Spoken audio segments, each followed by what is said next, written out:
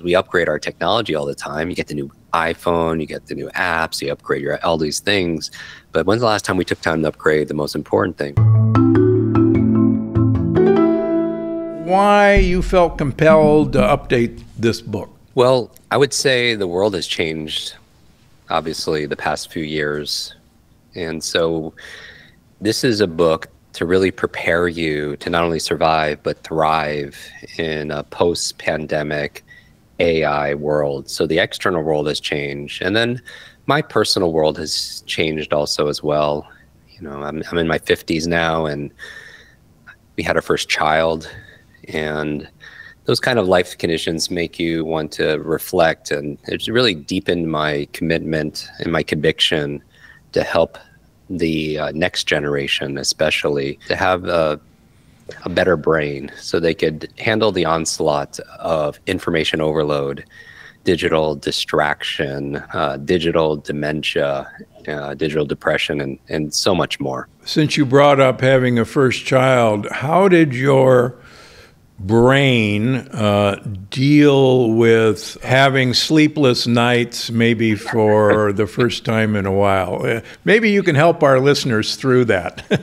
Yeah, absolutely. There's a big chapter in the new book on sleep. Sleep is one of the most important things we could do for our brain. If people think about when they get a bad night's sleep, whether they have a newborn or not, your brain doesn't really work the same way, right? How's your ability to think? How's your ability to solve problems? How's your mental energy to endure tough tasks? How's your memory, your focus, concentration?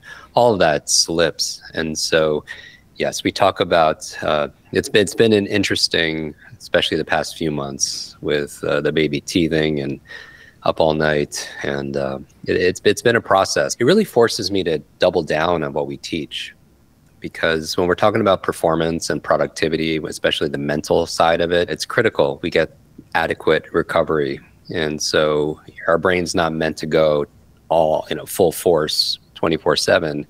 We need those periodic brain breaks throughout the day, and certainly getting good 7 to 9 hours of sleep, especially the quality of the deep sleep and the REM sleep, is so very vital. So we could definitely talk about some of my quick tips to optimize your sleep as well. Maybe this is actually a good place to start, since you brought it up. All of us talk about it, all of us write about it, and yet whenever people are writing in on Instagram or YouTube, they go, oh yeah, it's fine for you to say you need 7, 8, 9 hours of sleep, but come on, be realistic. That's impossible. I'll sleep when I die. I'm an entrepreneur, and if I get 4 hours of sleep, it's a great day. And I'm at my sharpest when I am only getting 5 hours of sleep. What say you? So I would say that we probably underestimate, those individuals probably underestimate, and when it comes to our productivity and our performance, even our profitability, and certainly our peace of mind, the importance of sleep. I would say that life conditions are tough, right? They're global events. There's a lot of fear that's out there that keeps people ruminating throughout the night, and it keeps them from falling asleep, staying asleep also as well. Obviously, people are more addicted to their devices now more than ever, and all the context switching on our phones at night and the light that comes from our screens, all of that adds to the ongoing challenges and the onslaught for us to get restorative rest, to be able to bounce back. And not only bounce back, how do you bounce forward? And so there are simple things people could do. I always like to, my last name really is Kwik. I didn't change it to do what I do. So we offer a lot of quick tips in our book, especially the new one on how to improve your focus, your memory, your ability to read faster, to be able to lead better also as well, and create momentum in your life. But sleep is definitely one of those cores. It's right up there, along with exercise and diet and social connections. Some of my favorite things to do for sleep, and I'm curious for you also as well, we've had you on our podcast, and love to have the conversation. For me, I notice what moves the lever is sunlight first thing in the morning is really important. It doesn't have to take a lot of time. Going outside if it's possible. I know with our windows, it could keep some of the spectrum of light out. But the reason why sunlight first thing in the morning is so important, it helps you to reset your circadian rhythms, which is important first thing in the morning to get a good night's rest. For me, I'm very sensitive to caffeine, so I can't have caffeine in my system past maybe 2 p.m. max. It could stay in your system 8 to 10 plus hours. And so I want to be conscious of that. Probably the biggest needle movers, in addition to light first thing in the morning, everybody has an alarm to wake up. A simple thing they could do is set an alarm to go to sleep. Your nervous system loves that kind of regulation, staying on a structured schedule, even on the weekends. And nobody gets this perfect. The goal is not perfection. But, some people have so much anxiety about what they eat or lighting everything, and it kind of negates some of the benefit of eating those good foods or doing some of the things that are good for you, because that chronic stress is a challenge also. Chronic stress has been shown to shrink the human brain. If we're in fight or flight all the time, it also holds us hostage from, kind of keeps us in our survival brain and doesn't allow us access easily to our executive functioning, to our critical thinking, to our ability to solve problems. So setting an alarm is something simple you could do to be able to know it's time to phase into that parasympathetic rest and digest. Turning off your devices an hour before sleep, because again, our brains really didn't evolve to have that kind of stimulus where we have the access to the world's information, right? This close to our brain. I would also say that 2 things that could make a big difference. If you think about hunter-gatherers, they would know it would be time to go to sleep because the environment would tell them so. There would be a drop in 2 environmental factors, in temperature and in light. So again, this is common sense, but it's not common practice. So cooler, the better. Not where it's so cold, you're shivering, because that would be very distracting and make it more difficult to sleep. And a drop in light. And so getting off our devices, because with modern conveniences, Dr. Gundry, it doesn't have to get colder. It doesn't have to get darker, right? We have all these, modern technologies that allow for it. So we have to make a conscious choice to do these things and not be mindless about it.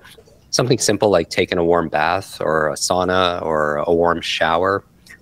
When you get out of it at night, your core body temperature is going to drop, which is a signal to produce melatonin, your natural relaxation tool. And especially if you take a warm bath with like magnesium, because you could absorb that magnesium transdermally, which helps you to be able to relax at night also as well. And besides a colder room, a darker room also as well. And so some people use the glasses to block out some of the lighting, or they use red bulbs. For us, the big thing is not being on the phone, because again, not only for the light, because we trick our minds into thinking it's still daylight, but also because the content on our phones can be very aggravating and stimulating, especially with the news that's going on today. Yeah, those are all great points. I recommended people in my book. One of the easiest things to do that you just brought up is to take warm, hot bath right before bedtime. And you're right. Put some Epsom salts in the bath water. Magnesium is a remarkable sleep aid. And dropping core temperature, we don't go to sleep until our body temperature drops.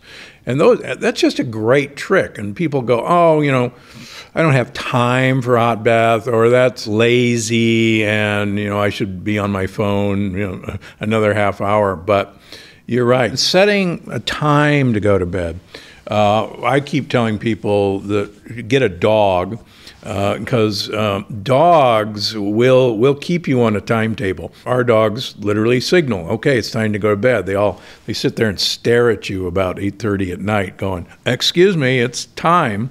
And of course, then in our household, they're staring at us at 5 o'clock in the morning, jumping on our chest to get us up. So dogs are great because that's how it's supposed to work. And you just follow your dog's lead. Yeah, there's a lot of wisdom. We have 2 dogs ourselves, and so a lot of organic, natural wisdom in animals for sure. Right, and the dog makes you go out and face sunlight early in the morning, whether you want to or not. So it's a win-win for sleep. Absolutely. I have a lot of patients, since you brought up the word ruminate, that for probably obvious reasons, we do a lot more ruminating than probably our parents did or our grandparents did. Is there a solution to this? Come on, you're the brain expert. How do you stop this constant talk in your brain? There are a number of tools that are quick and easy and even can be enjoyable. And we get started with small, simple steps. Sometimes making big steps maybe is challenging for a lot of people, but I think little by little, a little can become a whole lot. For my day, it's interesting. I plan my day, and it's not always perfect, but I'll give you the principle, and people could see what I do. And I'm not saying do exactly what I do, but understand the thinking behind it. And because behind every principle is a promise. And for this is going to be greater productivity, performance, and peace of mind. So when I wake up and I'll go to the rumination part, just to set context for my day, I really focus on 3 or 4 C's. And I like to alliterate a lot because it makes it very memorable and sticky for the listeners who happen to be right now driving or working out and they can't take notes, even though we could turn this into a little bit of a master class on brain optimization. The first C in the morning, I really focus on creativity, meaning I want to pull information out of my brain, because that works really best for me. I don't want to put input in, so that's why I don't touch my phone first thing in the morning. You and I talked about in the previous episode that, and I have a Facebook video that has 37 million views just saying don't touch your phone the first 30 minutes of the day, because it rewires your brain for distraction, it rewires your brain for reaction, and it's really hard to have a really good day if you can't really manage that first hour of the day. But it doesn't have to take a lot of time, because the challenge with the brain is when we task switch, when we think we're multitasking, but we're task switching and we go from one thing to another, we light up a different network in our brain, a different cognitive web. And to switch, it takes time, and it uses up a lot of brain glucose, uses up a lot of energy. So people feel that crash throughout the day. Part of it is because of just how we're managing our behaviors throughout the day. I'll give you an example. In the morning, I want to be more creative. I'm not looking for input, I'm looking for output. And for me, it comes in the form of, that's when I design podcasts, that's when I write. I put together curriculum for programs. I work on the strategy of our business. I'm creating. The second phase, usually around lunchtime in the afternoon, I'm consuming. Right? So we're creating, I'm pulling out of my brain, consuming, I'm putting in the input. And what am I consuming? I'm listening to podcasts such as yourselves. I'm reading, I'm doing my research, checking in with the team, consuming and doing a little communicating. The communicating, I try to also task together and I bucket it together so my brain doesn't have to switch different tasks. That's usually, I do most of my communication when I go on walks, even if it's on a Zoom. I'll carry my phone and I'll go for a walk and I'll get my steps in, and I try to batch all my communication around the same time. And so that would be the third C. So I wake up, I create, later in the afternoon I consume. At some point in between or part of those days, I'm also communicating.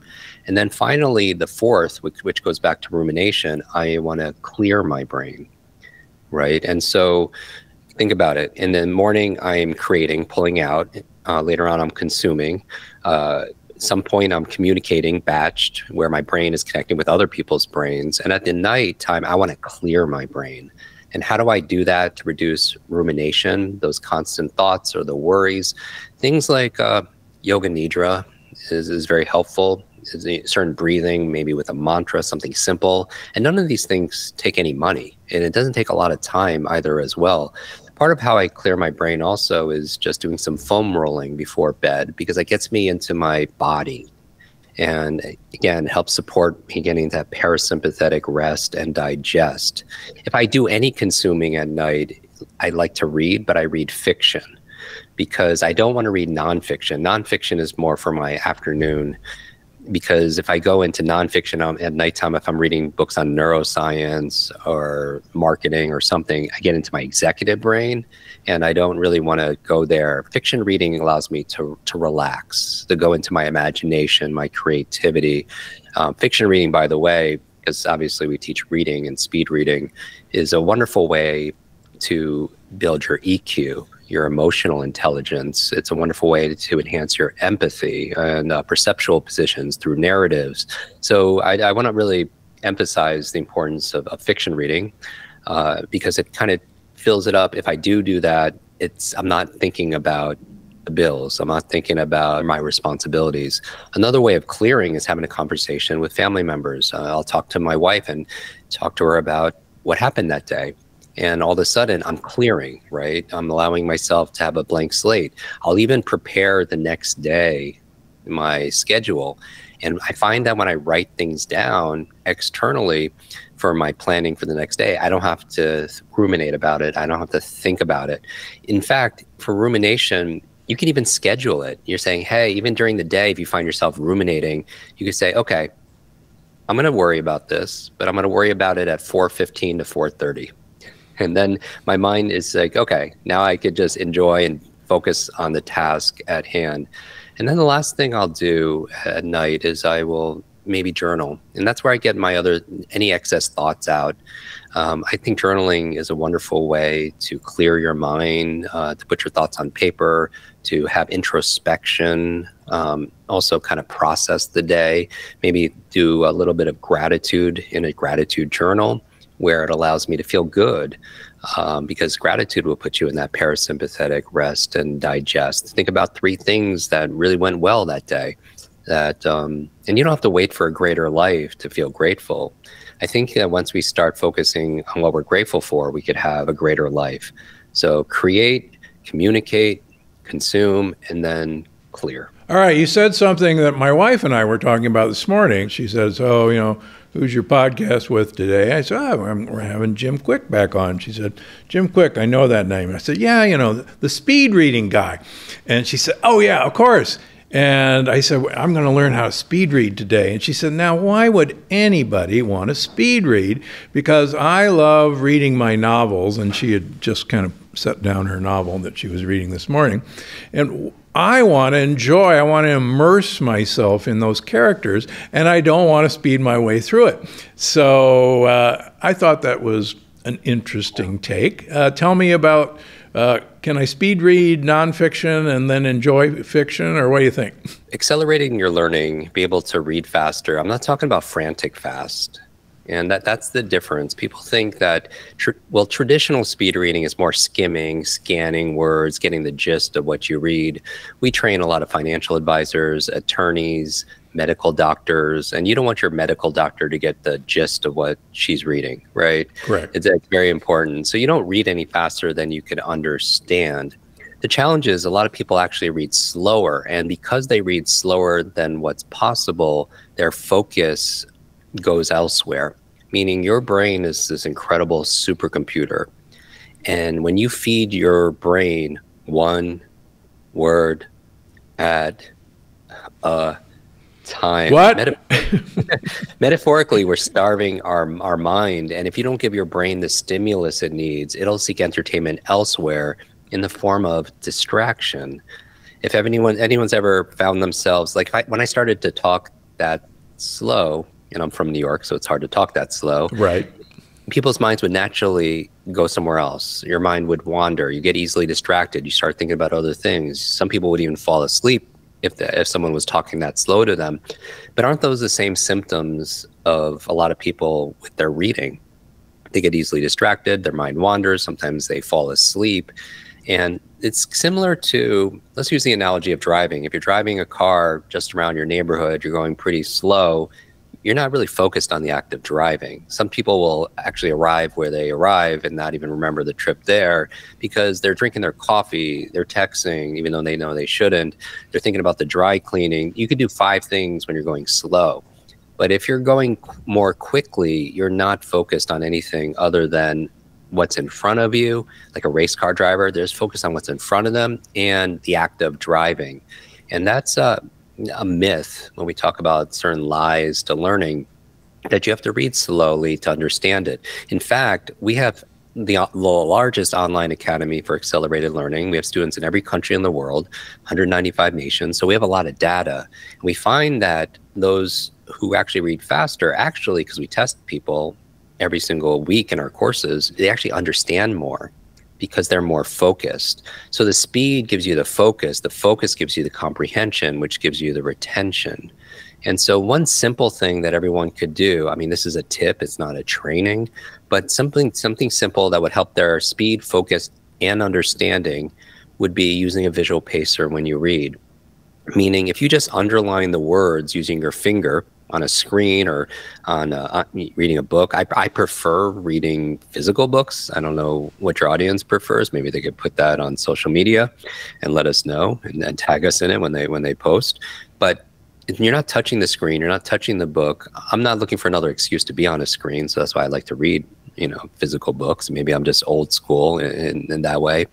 But it allows you to improve your reading speed upwards of 25 to 50% immediately with very, very little practice, if any. What I am saying is don't believe everything I'm saying. Test it, because ultimately the person who's listening right now, they are the expert of themselves. So simple test everyone could do, because I like to make it very active, because I feel like podcasts are great, but all the podcasts, books, courses, none of it works unless we put it into action, unless we work, right?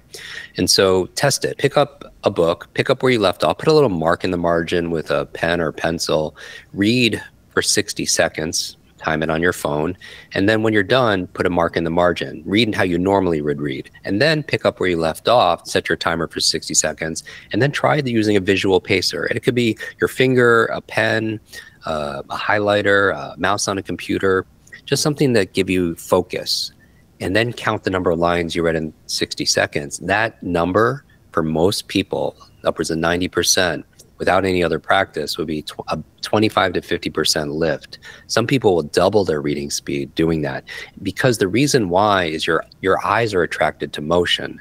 If something ran across your room, you wouldn't no longer look at the camera lens, you would look at what moves, because as a hunter-gatherer, that's survival. If you're a hunter-gatherer and you're in a bush and you're hunting lunch, like a rabbit or a carrot, depending on your diet, if the bush next to you moves, you have to look at what moves, because number one, that could be lunch, or number two, you could be lunch, right? So when your finger's underlining the words, your eyes are attracted to the movement, and you don't do something called regression. Regression is a bad habit that most of us picked up back in elementary school, where we unconsciously reread words. I mean, some people have had the experience of rereading whole lines by accident, just because their eyes aren't trained, right? And so just underlining the words will give you more focus, and that focus will give you better understanding, and you'll have greater speed. And just saving 50% on your reading speed is like, 20 minutes per hour? And most people read more than 3 hours a day, and that alone will save you an hour a day. 1 hour a day over the course of a year is 365 hours, right? That's how many 40-hour work weeks? 9? Yeah. 2 months of productivity you get back doing something ubiquitous like reading. And so I would say, when you're reading, you never read any faster. You're not going to push your finger any faster than you can understand. So you're not losing comprehension. If anything, you're gaining it, because it's helping you to focus. Our listener is probably going, well, yeah, okay, you're reading 25% faster, but are you really comprehending that much faster, or are you just reading faster but it's not sinking in? Yeah, the comprehension is there because the focus is there. That's why, because your eyes are helping pull you through, and because if you go too slow without your finger, which most people do, then their mind distracts themselves, because they're not getting the stimulus that your supercomputer could really handle. And so we know that people could very easily improve their reading speed, double on average for our 21-day course that some of your listeners may be part of. We triple reading speed with better comprehension. Absolutely. It's not just speed reading, it's smart reading, because we also give people tactics for remembering what they read, because starting as a memory coach, I feel like it doesn't make sense to read something if you don't understand and retain what you read. Good point indeed. Well, since you mentioned that, how do we remember what we read? Any tricks to that? Of course. So for 4.5 years, I read one book a day for 4.5 years, just because I think readers are leaders. People that follow me on social media, and if they happen to see pictures with me with Oprah or Elon or whoever, I could tell you, people always ask, how did you connect, or how did you bond? We bonded over books. Right? You read to succeed. Leaders are readers. If somebody has decades of experience like you do, and you put them into books, which you did, And somebody could sit down in a few days and read that book. They could download decades in a days. That's the biggest advantage in today's society, because the faster you could learn, the faster you could earn. Because knowledge today is not only power, knowledge is profit, right? When you have more information and more expertise, you can make better decisions. And our life is a sum total of all the decisions we've made. But some people, while there's a gap between those who have and those who have not, clearly, there's also a gap between those who know something and those who don't know those things. And so reading is also an incredible, not just the best way to upgrade your software, your mental software, but it's also an incredible mental exercise. When people are talking about brain games and apps, I can tell you that reading is to your mind what exercise is to your body. It's one of the best forms of mental exercise to get novelty, to create new learnings, insights and wisdom from experts like yourself. And so, yeah, I would say one of the best ways to improve your memory of what you read is not only using your finger, because that will help you with your focus and understanding. The second thing I would say is ask better questions and ask more questions. You know, we have part of our brain called reticular activating system, RAS. And here's the backstory. Our brains are primarily a deletion device. We're trying to keep information out. If we let everything in, there would be so much anxiety and so much overload, right? There's billions of stimulus we could focus on. So what do we decide to let in? Part of it, that gateway, is the RAS. Something that's programmed in us from a child is like our name. That's why name is the sweetest sound to a person's ears, because when you hear your name, you have to pay attention because we were programmed like that, right? Other things that activate our RAS are things that are important to us, and especially the questions that we ask, because when we ask a new question, we get new answers. And think about questions as a spotlight. When we ask a question, we put a spotlight towards answers. So, for example, a long time ago, my younger sister would send me postcards and emails of a very specific breed of dog. It was a pug dog, right? And she kept on sending me these images, and my question became, why does she keep sending me these images? And then I realized that she had a birthday coming up, and she's a good marketer, right? She was seeding that gift. And a funny thing happened.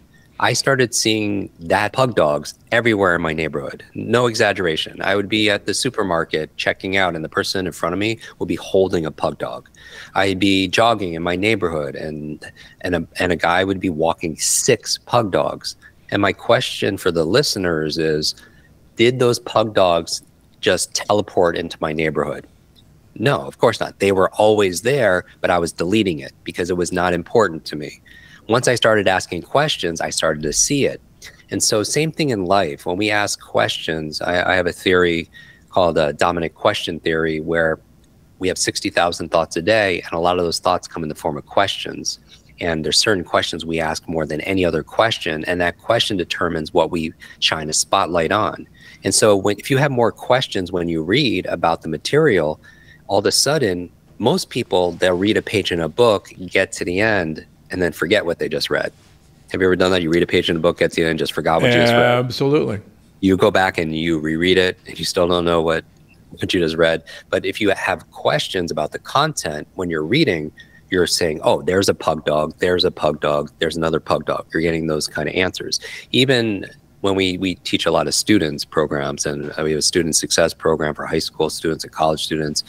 One of them is like when you're taking a standardized test, like reading comprehension. Remember those? And then at the end, you had to read all these paragraphs, and at the end, they had the questions. But a simple test-taking technique is read the questions first, and then you've charged your RAS, your reticular activating system. So then when you're reading, you're like, there's the answer, there's the answer. You're attracting it like a magnet, as opposed to reading pages and then getting to the end and seeing the question saying, oh, I didn't know what was important.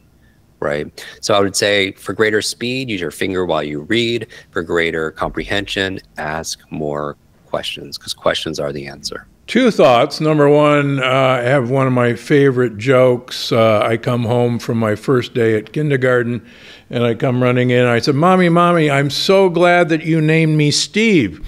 And she said, why? And I said, because that's what all the little kids at school call me. Oh, that was bad. Bad jokes. That was bad. Second, so they obviously shone a spotlight on my name. So, what about mindless reading? Is that bad? Should we allow our brain to go blank or fall into a fictional, novel just for mindlessness? I think that our brains aren't meant to be active in the same kind of critical thinking, logical, executive functioning all the time. I think it's important to stimulate different parts of our brains, just like when we use different parts of our body, right, to challenge ourselves in new ways. But also, again, using that time to recover, to relax. Some people binge watch a show, or some people will do something else. And it's, again, who am I to say where to put people's focus? It's really what the outcome is. But I feel like it's very important every once in a while to have a pit stop, to detach from your work or the things that we spend most time on, to be able to go in that kind of default space where we could just enjoy something and let our minds wander. For me, reading doesn't do that so much because it's an active process for me, as opposed to television, which is more passive. For me, I think reading nonfiction, you learn through information, and reading fiction, we learn through imagination. And I think that's equally important, right? Einstein said imagination is more powerful than knowledge. So to be able to use our imagination, to be able to see what's going on and feel with fiction reading, story reading, it's absolutely valuable. But just like anything, if you're doing too much of it, you need to have some kind of harmony, depending on what your outcome is. But of course, I enjoy reading fiction reading. I enjoy a good show here and there, or going to a comedy club. But it's because it's important to stimulate different parts of ourselves, and also just to relax. Sometimes we have to disconnect to reconnect. So I'm sure everybody listening wants to know, come on, have you ever binge watched a series on Netflix or something like that? And if so, what's your most recent one? Yeah, I enjoy a number of things. I mean, our family watches a bunch of documentaries, certain shows, even like Friends. Just like, these are old shows, but for some reason, it just helps me just feel good, and it allows me to relax. I don't have to pay a lot of attention to it. Recent shows, I enjoyed Billions, just wrapped up. I do a lot in that industry, so it's interesting to see another perspective, even though it's coming from Hollywood. They just wrapped up their series finale. Thoughtful shows. I enjoy watching shows. When I'm active, I use movies and television shows to learn. So if I binge watch something, it's something like Elementary, which is modern day Sherlock Holmes and Watson's story that takes place in New York City. And I learn, though, also. So not only is it passive, I go in and I see his process, because in there he uses mind palaces, which we teach. In that process, he goes into alpha, theta states, and I'm learning. And then I'm, the basis of his process, and I'm all about taking genius, because I believe genius leaves clues, and unpacking it and then teaching it and helping people to adopt that genius. He has a process for observation and deduction. It sounds kind of heady, but it makes it fun for me. So I could enjoy the show itself, and I could keep myself also, when I choose to be intellectually stimulated. So it's not just a passive experience. I make it more active. I hate to admit it, but my wife and I finally finished watching Succession last week. And I would have thought you'd be a Succession sort of guy. I did finish Succession also as well. It's in the same spirit as Billions also as well. It was a good show. I was okay with the ending. Almost. I want to move on to a new part of your, expanded edition, the Brain Animal Code. Oh, wow. And I was forced to take your test. So give me the whole concept of Brain Animal Code. So the new book, people ask why we did this new book. And I say, as before, that the world has changed post-pandemic, AI, and I realized, there's personalized medicine based on our genetics, and there's personalized nutrition based on things like our microbiome. Right. Well, we offer personalized learning based on people's cognitive type. And so the inspiration for this assessment, and we're making it free for your listeners, they could go to mybrainanimal.com, mybrainanimal.com, is I realize people love taking quizzes, right? They want to know what Game of Thrones character they are or what Harry Potter school that they would best fit in. It's a 4-minute, it only takes 4 minutes. It's multiple choice, but it helps you to know more about yourself. There's a scene in Matrix where Neo goes to see the Oracle for the first time. If we're talking about binge watching certain movies, that was one of my favorites, Matrix. Me too. Yes. Absolutely. And when Neo walks into the kitchen of the Oracle, there's a sign above the door that I noticed that says, know thyself. And I think a big part of just being happy and fulfilled is having the curiosity to know yourself. And then the other half of it is having the courage to be yourself, because a lot of people know themselves. That's why they go to therapy or they journal or they meditate or they do certain things. But also it takes courage to be that person in a world full of other people's expectations and opinions and those kind of things and judgments and fear of making mistakes. But the knowing the self is so important. And I think knowing your brain animal, I know, could support people in really tapping into their real performance and potential. And so this assessment came about because I've been using it with clients on one-on-one. And this is the first time in this new book that we make it available to the general public. And it gives you such an advantage. And here's why. I created this assessment based on various sciences and psychologies, things like personality types like Myers-Briggs and left brain, right brain dominance theory, learning styles, visual, auditory, kinesthetic, multiple intelligence theory out of Harvard University. And so it was a meld and a synergy where I realized after 32 years as a brain coach, it's not how smart you are, it's actually how are you smart. It's not how smart your kids are, it's how are they smart. It's not how smart your team is, it's actually how are they smart. And this assessment will show you your brain animal, which is your cognitive type. So here it is. Imagine the word code, C-O-D. This is your brain code. It's an acronym, like a simple mnemonic. The C in code stands for the animal is the cheetah. The defining trait of a cheetah is they implement, they apply, they act. So cheetahs are very intuitive. They thrive in fast-paced environments because they adapt very quickly, right? They learn so that they can apply. The O in code are your owls. And your owls, the defining trait is they are very logical. Right? They're very rational. And so they like to research, they like to study, they love facts and figures and data. Now, even just talking about two animals, you would notice that these two animals would communicate different. These two animals would invest different or buy different. They would exercise a little bit different, right? They'd be influenced differently also as well. They would lead a team differently. The D in code is like yourself, is a dolphin. And the dolphin are your creative visionaries. They have strong problem-solving skills. They have exceptional pattern recognition. And often they could see a future that other people can't see yet, right? A visionary like Disney or J.K. Rowling's, who wrote the Harry Potter series. And finally, the last animal, the E in code, are your elephants. And your elephants are defined by the trait of empathy, high levels of empathy and EQ. They love to bring people together, right? They're team players also as well. If they're going to learn or if they're going to exercise, they love doing group classes or creating being part of a book club and so on. So these are your four animals. And when people take the quiz, they get a personalized report. There's nothing to buy. They get a personalized report based on your animal, this is how you could read better. Based on your animal, this is how you could remember names. Based on your animal, this is how you could communicate with other animals differently. And so I feel like if knowledge is power, then knowing your animal is like a superpower. You get to know yourself and know the people around you. And what it does is it takes the judgment away. It's like you get to write with your dominant hand. Right? If I asked everybody right now to write their first and last name with their dominant hand, they would do it quick. The quality would be pretty good, right? It'd be very comfortable. But if I asked you to put that pen in your opposite hand, your non-dominant hand, and write below it your first and last name, it probably would take longer. The quality wouldn't be as good. It'd probably feel uncomfortable.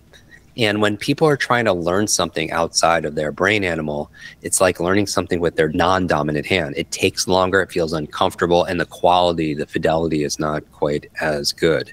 And so sometimes when we're interested in a subject, sometimes the way you prefer to learn, your brain animal, is different than the teacher's brain animal, and you miss each other. It's like two ships in the night. You pass each other without even recognizing the other one's there, and you don't have that connection.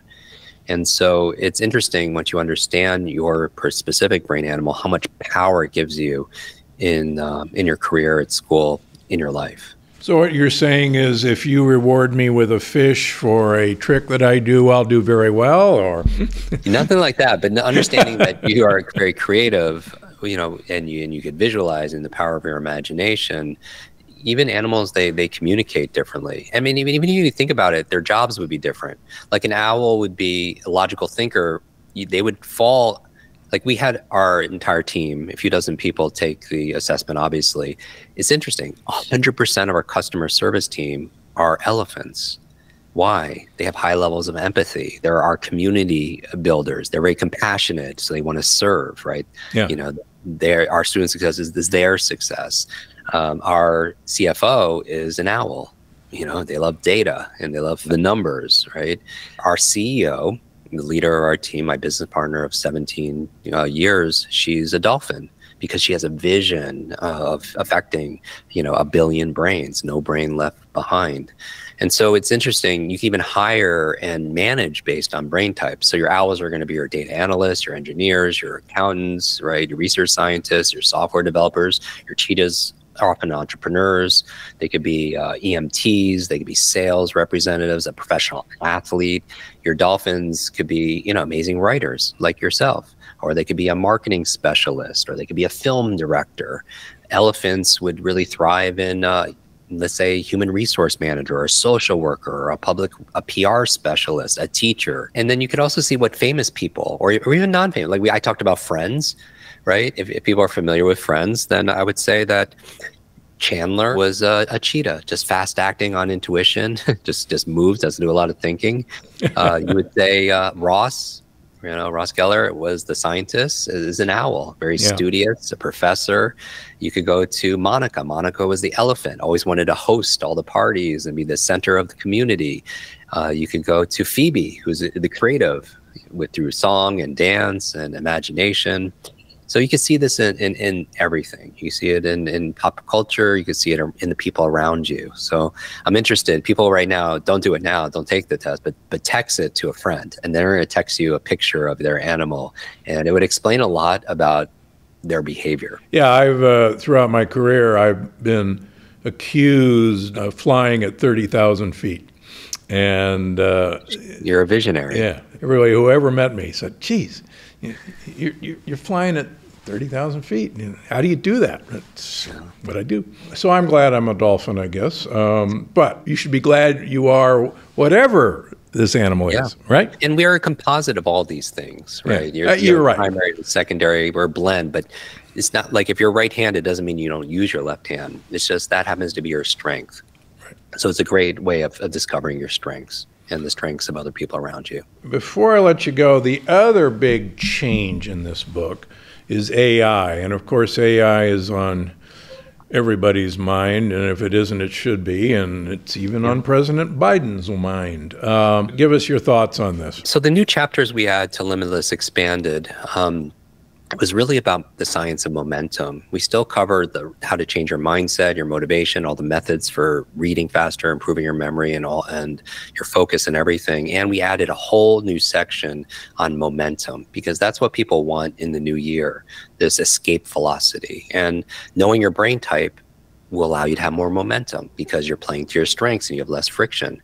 Another thing, we talk about a whole chapter on nootropics. I've never in 30 years talked about brain supplements or nootropics, things that enhance your focus, your mood, your mental energy. Another section is on AI and how does it create momentum? Well, my dominant question in this category was, how do you use AI to enhance your HI, your human intelligence? Because I don't see artificial intelligence as artificial. I see it as augmented intelligence, right? It's there to support you, like all technology. And so there's simple things you could do to accelerate your intelligence and your productivity using AI. So let's say you wanted to learn a new subject. I mentioned this word neuroplasticity, and instead of looking it up in the dictionary, you could go into AI and say, explain to me neuroplasticity as if I am 8 years old, and see what comes out of it, right? If you wanted to be able to use things like we have a podcast too, also as well. Sometimes I don't get the book in time for if they happen to be having a conversation with an author, and I don't want to read the digital one, as I told you before. And so I'll go into AI and say, summarize this book. Or if I have a guest, I will say, propose 10 questions for Steve, for Dr. Gundry, that he hasn't been asked before that would be very relevant to our audience of brain health enthusiasts. You don't have to use things verbatim. I rarely ever do, but it gives you some kind of foundation for your creativity. Another way of using it, Limitless, the largest chapter is on memory improvement, because I think having a strong memory nowadays is so essential, because with people forgetting, I believe two of the most costly words are I forgot to do it, I forgot to bring it, I forgot what I was going to say, I forgot to go to that meeting, I forgot that conversation, I forgot that person's name, just on and on. But when you have a great memory, every area of your life gets better, right? Your relationships, your health, everything. Your income, certainly, when you can easily remember facts and figures and sales presentations, client information, product information. But when we talk about the principles and the techniques in the book, you could apply it to AI. So if I wanted to remember a TED Talk, I could say, hey, build me a mind palace, one of the techniques that we teach, that we took from a 2,500-year-old methodology from ancient Greece. Or I could say, hey, I'm studying this area a business or a brain, and can you mind map this for me? And a mind map is a whole brain note-taking technique, and it can do that for you also as well. There's something called retrieval practice. Remember I said that the questions are the answer, that you could test yourself. So AI could test your reading speed, your reading comprehension. It could also provide you with thoughtful questions to quiz yourself. So memory is 3 phases. You encode, you store, you retrieve. So it could help you with that active retrieval, which is a wonderful way to learn also as well. So really the AI applications are truly limitless, right? There's so many different ways to use it, and you don't have to be afraid of it, right? They're just like a tool. Like at first, the internet could be overwhelming, or social media could be, any kind of technology could. But once you put a little bit of thought into it, you can even use AI to learn AI. And that's pretty meta, right? Same thing with your brain. Like your brain is the one organ that named itself, right? Think about that.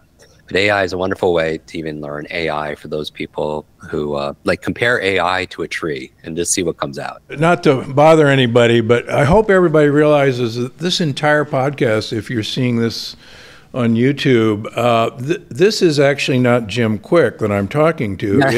It is Jim Kwik's bot, and you can see how amazing it is. Now we're just joking. It's actually him, but that is a bit disconcerting. In the future, will Jim Kwik's bot be teaching these courses and answering questions? We do have an AI component to our courses, so that we do have a Kwik bot when people join our academy that they have access to, and they could ask questions, and we preloaded it with all their courses, and it's remarkably accurate.